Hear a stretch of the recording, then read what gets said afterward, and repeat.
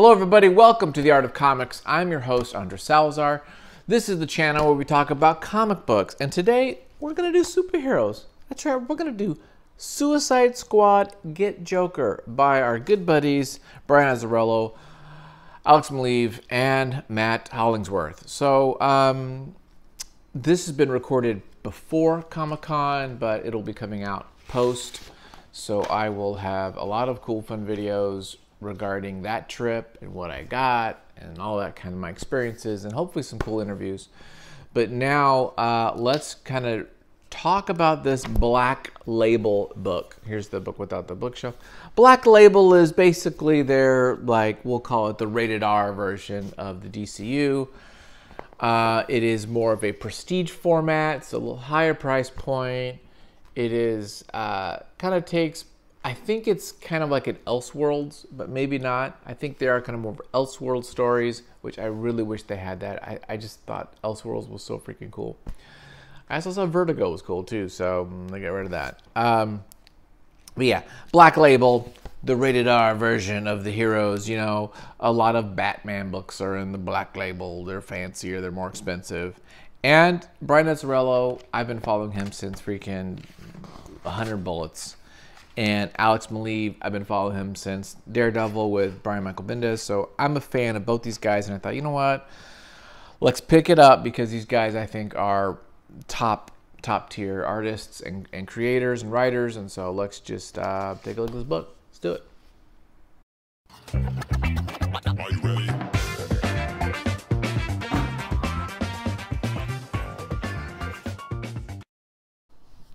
Okay, everybody, I'm excited again to talk to you about Alex Maleev and Brian Azzarello.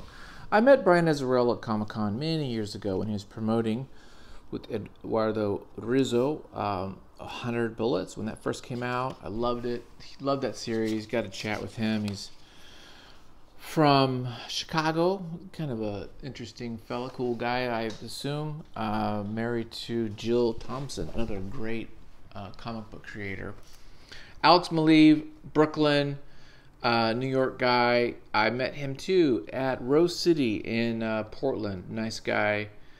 Gave me some advice on some art stuff. So that was nice fella. So I know them very, very tangentially. Basically, I just met them once or twice. Let's talk about, and sorry, Matt Hollingsworth. Don't know him, haven't met him, but his stuff is great here. Let's just, and Jared too, Fletcher, gotta say this. This is a fun story. It's basically, you know, the idea is Red Hood, Jason Todd, is hired by Amanda Waller for Suicide Squad to take out the Joker. And potentially, if there's any kind of problem with that, then they get taken out, right? So there's like another layer of team that will then take them out, right? And he deals with the fact that was dead, now he's alive, and he's going to kill the person that took him out, right? I mean, stuff like this, just, I guess we'll start with the first page because there's so much here. One of the things that really drew my attention to Alex Maleev's work is the texture, is the photo reference stuff. When he first came out with the stuff with Daredevil, I remember I was on a message board with the Brian Michael Bendis message board, and there were some people who wanted to know his technique. They were like, you know, tell us how you did this. And I remember him being kind of secretive about it. He did not want to share how he made these images, and I thought that was kind of funny. But he was, you know, protecting his brand and his style, and of course now we could probably dissect it a little bit easier than back then. But when you use some photo referenced work with you know, some binaryation? It's where you can take away lines and you kind of like binaryize the artwork. There's a couple filters, features, and effects in Photoshop and in Manga Studio. clip art studio that you can kind of do, which gives you this effect. And then of course he's done newer stuff, right? But it's very heavily textured. It's got some really fun, rough, like feel to it, which is kind of his style signature, and I really love it. I really do. And he's just got this nice, construction line, shape-based kind of art, which I like, which guys like, Michael Lark does too, and, Jean-Paul Leon, of course, was a brilliant at it, and that even goes back to, like, you could trace that back to, like, Alex Toth, that kind of stuff, which you guys know I love. So that's kind of like, so this is a great page. I do love it when he's got some really nice backgrounds here with just some cool textures, and that kind of fades out, and then he's got the figures here. So just really great stuff. This is just, again, classic, really nice, just basic kind of shape work, right? And not putting a lot of lines, not a lot of hatching and cross hatching, just like basic shape stuff. And then he'll put a lot of texture and kind of like flavor. But it's a great pose. The head tilted down. It works really well. Positions of the legs. And notice he's actually, Robin's in between his legs, which also is kind of maybe a sign of dominance, perhaps. Again, really good stuff. So we're kind of going through his history, catching everybody up on who Jason Todd is. Great. I like the silhouette stuff. Coloring is fine. Coloring works perfect for this. He's got some interesting brushes here. When I say brushes, I mean digital. I'm assuming digital brushes, but they could. I think it's digital here, which is kind of interesting little, like, almost dry brush look, maybe. That's nice. He's in prison. Amanda Waller gets him out. Oh, here we go. This is a nice scene. A little bit of repertoire of these two chatting it up. And this is kind of nice little, the shadows of the bars. Although logically, some of it doesn't make sense. But it's stylized really well, and it's cool. There would be no bars that would fit just like that with the lighting, but it's okay. It's cool. Also, because it's like Task Force X, it makes sense, right? That it's on her clothes and stuff, so that makes sense for her to have that. Okay, they kind of go back and forth. What should I do? You're going to kill the man that killed you, and that's the goal. We're going to kill Joker, right? Joker is a what do you call it? A terror, like a national terrorist or a homeland terrorist. We're going to take him out, and you're going to do it. Who are you going to bring? Well, you're going to bring in these guys, and so I love 9-pound grids. Although this isn't that, but I love these kind of grid work. Oh, here's where she's talking about the people we're going to bring in. Some of these heroes, heroes/villains characters we know. Some of them we don't. Like Firefly, of course, we know. But then I've never heard of Meow Meow. This is Japanese chick. And then we get Harley. Harlequin's coming. And this is like Margot Robbie Harlequin, and yeah, it looks good, and we'll see how that plays out. They put this little serum in his neck that's basically like a kill switch, so if he acts up, goes stray, beep, bing, she takes him out, right? So they're all have this like fail-safe. I think they always had it. I think Suicide Squad always had some sort of a thing like that. I could be wrong. But that's going to come into play in a bit because our friend is going to get that. That's cool. I like that. This is a great book. It retails for, I think, around $30, which is a little pricey for me. What is it? Oh, it retails for $25. But you can get this cheaper. You can buy it for maybe $20, maybe even half off, like $15 or something like that. I would say at that price, it's probably good for it. I wouldn't pay full price. It's a little light for that. Something interesting. They use little glowy effects in Photoshop. Not a huge fan, but it's fine for headlights. Like this. I like the darks here.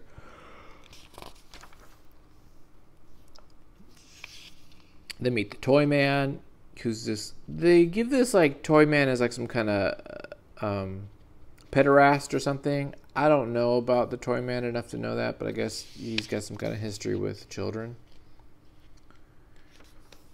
And then they go into the club, and there's Joker, we think. Of course it's not going to be the Joker. It's too damn easy. Again, I like this texture. He's using like a charcoal, perhaps, or something like that. Again, I don't know if he's doing all this digitally. He could.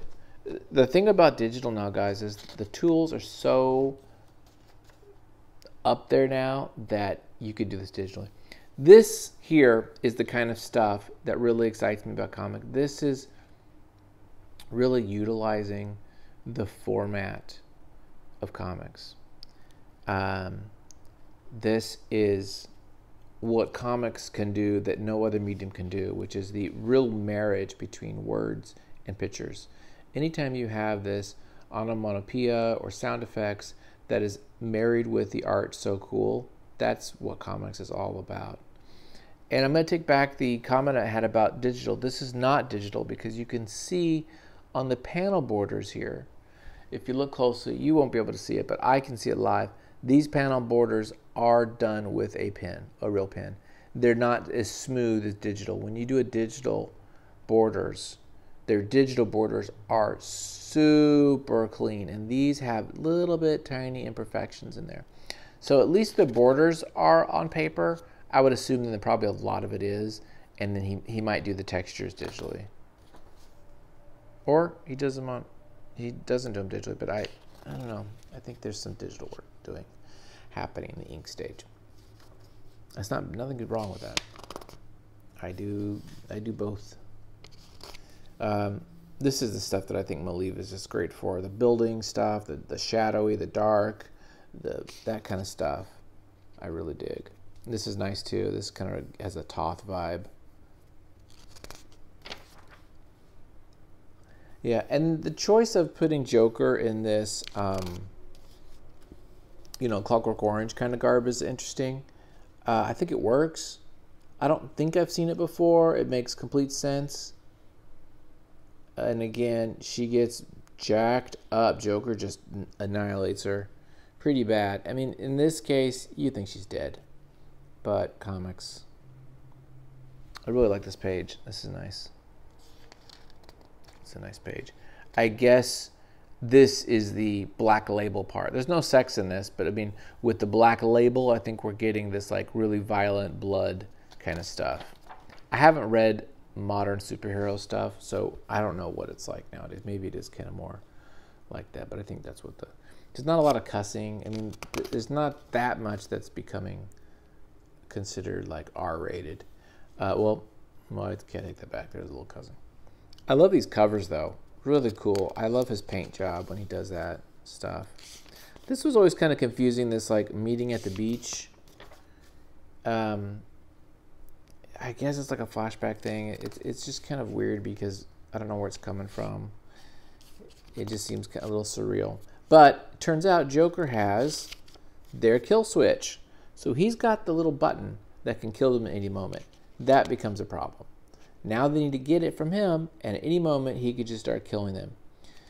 And that makes them an issue because now, in a way, the Suicide Squad could potentially be working for the Joker to carry out things so that they don't die, which then makes them a problem. So now we're going to bring in another Suicide Squad to take the original one out, led by Jason Todd. So that then becomes a story where you have Suicide Squad versus the other Suicide Squad, all trying to get the Joker, who has their kill switch. And during this time, we have a little bit of characterization with these characters, and it's fine. Nothing really like makes me jump out for joy or be amazed. Again, you ain't got that much time. It's a small, short story. You can't like dive into much, but we have a couple pages here with Silver Banshee and Meow Meow, and they're talking about their lives and how she was a prostitute, and so we get a little understanding perhaps of her damage. Everybody's damaged. We just kind of learn a little bit more about how. I like this effect. He's a teleporter, and I like the way this little digitized thing, it looks really cool. I'm a fan of that. So I got to put that in. Plastique could blow things up. They try to blow up the kill switch. It doesn't work. Now they go to a strip club. Again, strip club, but there's no nudity. They're not going there. But they're there at a club, and that reminded me of Sin City. This like black. One thing these lines here, I'm curious how he did them because it's very rough. The silhouette is kind of a rough, and I wonder if he taped that, if that is masking tape, and that's how he did it. But it's not done by a brush or a marker. It's rough. So I don't know what that's about. I kind of noticed that. Like these are lines done by a marker, but that was very rough. Kind of noticed that. I was kind of curious. I'm all about process. Okay, so this was kind of, I guess this is also kind of humiliating where the Joker, since he has the kill switch, they're calling it the boom boom or the whatever, he's making Harley Quinn dance. I mean, I think it's kind of tame, but, she's having to dance for him. And so she's not naked, but she's dancing in her little skimmies for the Joker on stage, which is, it's kind of, I guess it's jacked up. But she's got a razor blade, and she's going to jack him up. But she doesn't do it enough. She pulled her punch. Doesn't kill him. She should have. And all hell breaks loose now. So there's guns a-firing. I do like the teleport guy. He grabs the boom box. But what happens? Smash. Again, great sound effects. Looks like Toyman is not who they think it is. So Toyman is jacking people up. He's not their friend. They take him out. He's a robot. Toyman himself is a robot, so they don't know what's up. And now, here's the second set of Suicide Squad coming to take out Jason Todd and the crew. And they've got freaking Deathstroke. They got Deadshot. They got Peacemaker. They got this whole... And then, is that Firefly again? Or I don't know what that is. So, now we're doing this. Okay. We don't need to... I think we've shared enough. I don't need to read the whole damn book. I liked it. It was good. I'll give it a... story, 3 out of 5. But art makes it 4 out of 5. How about that? I really like the art. This is a guy who I like to kind of study and learn from. Especially some of the texture stuff that I like and things like that. So there you go. That's it. Thank you for watching. Have a good one. Bye.